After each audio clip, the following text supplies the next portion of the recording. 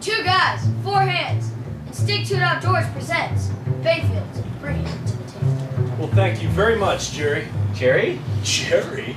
That Hey, doesn't look Jay. like Jerry.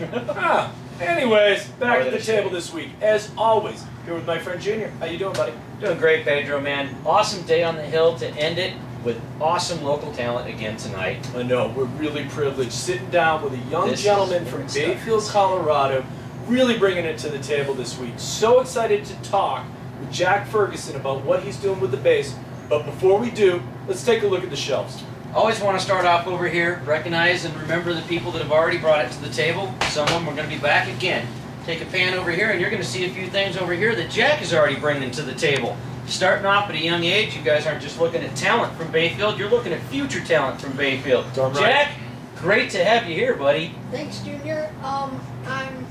Give us a lowdown on what you got going. Yeah, let's talk about Jack Ferguson for a second. I'm from Bayfield, Colorado, as you know, and I play the stand-up bass. Plays it very well from what I've heard. I've been playing for 5 years, and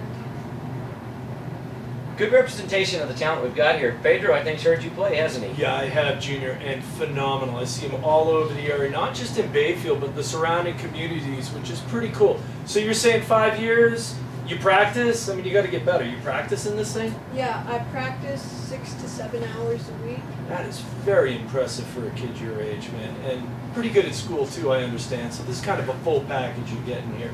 Talk to me. Who's your teacher? My teacher is Mr. Yu. And he's local, he's in the Yeah. Bayfield community. People can find this guy if they want to get to him.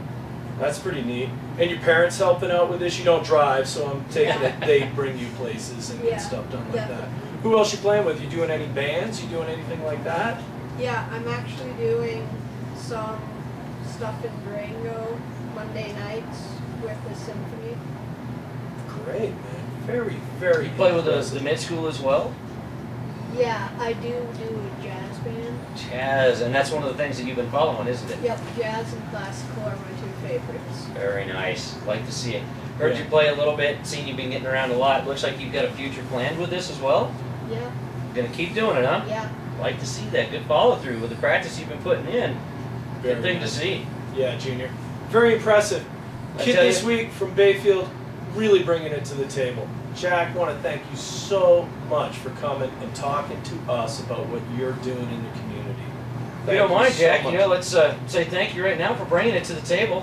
Let's Hey, get all you right, over here man. and, Good idea. Nice work, bro. like to set you up, and while we take a quick peek over here at the shelves one more time, a couple of words here from Jack. We want to get you going, and let's end this up with a little bit of the talent that we brought. Don't just listen to us, listen to what Jack brings to the table. Once again, bringing it to the table. Thank you, guys.